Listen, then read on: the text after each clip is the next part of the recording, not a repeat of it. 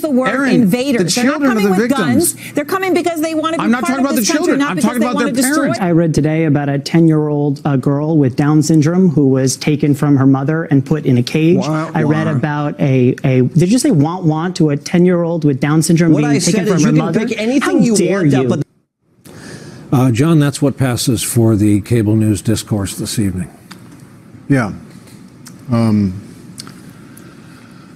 It's been a tough day, and it's been...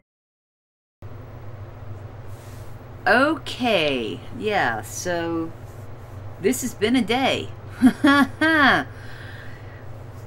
When I found the article about one of our border patrols who had sexually assaulted a child. Okay, first, enjoy these inserted images. I'm sure you will. I really wanted to bring some awareness to the fact that during these current laws, the people are not really allowed and supposedly not even permitted to touch children. Clearly, by the story that I did Monday, that was proof that it does go on. Okay?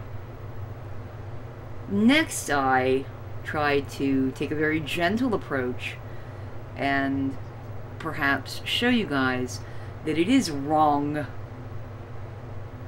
to separate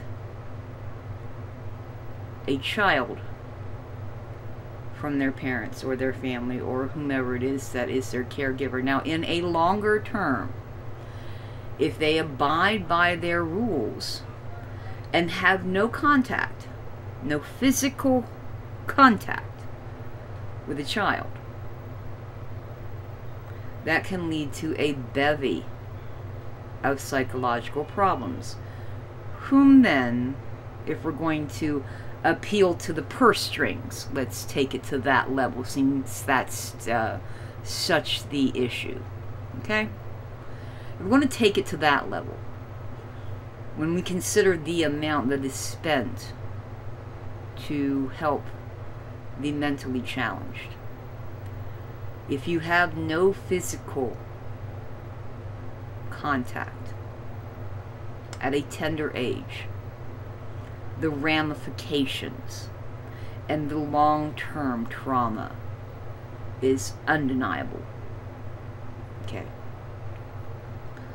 With that in mind, I make no apologies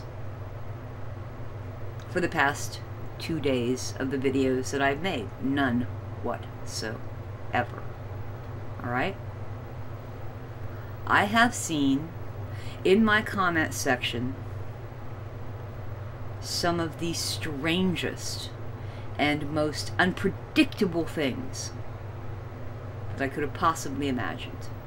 But I am so thankful for each and every one of them.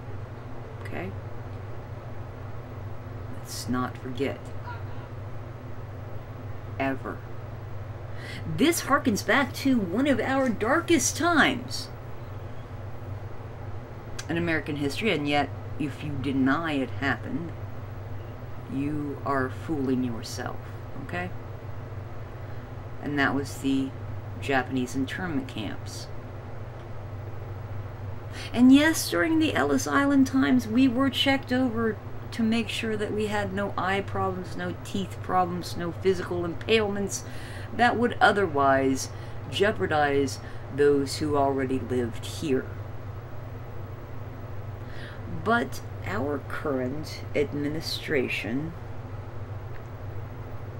is so hell-bent on 2 different approaches to this current law. I really don't think he knows who to back. Now, we have our former First Lady,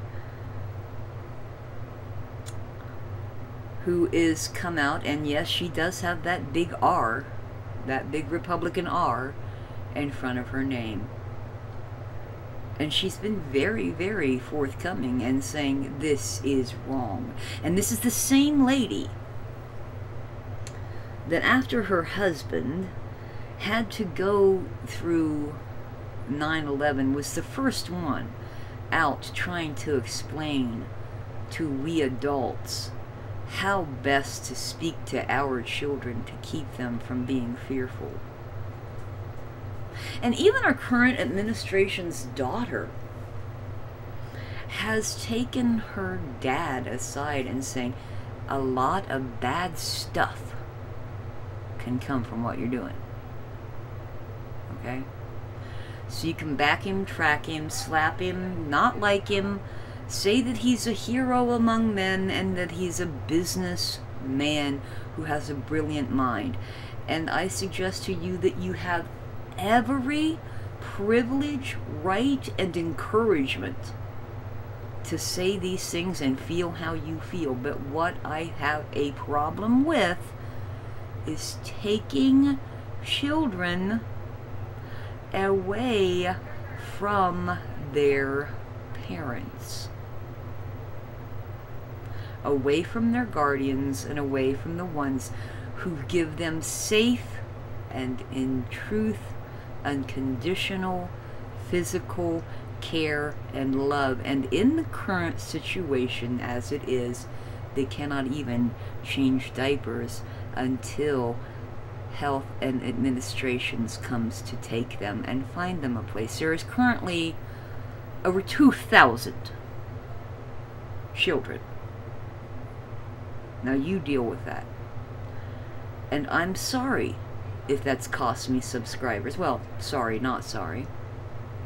I'm sorry if that's cost me thumbs down. No, sorry, not sorry. And I'm sorry if that's pissed you off at me. Well, no, sorry, not sorry.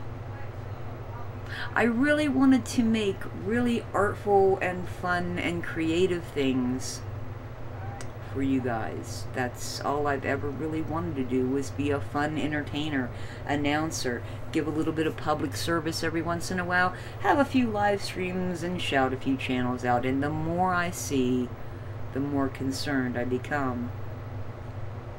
I have removed a bevy of comments from the video. And the one that freaks me out the most was 2 words. Obviously from a sock account, because the person was far too timid, I guess, to use their true name and true channel name.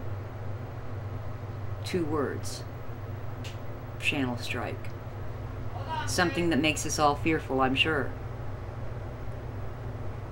But now, if I get a channel strike, if something happens to my channel because I've tried to present what I believe to be wrong toward, and again, I'm telling you, children,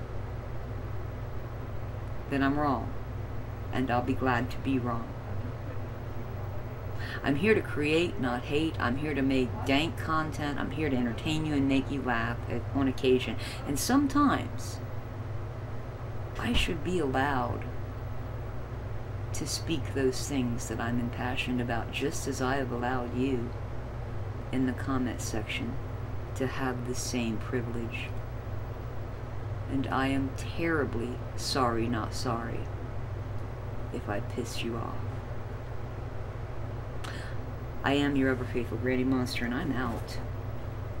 Deuces.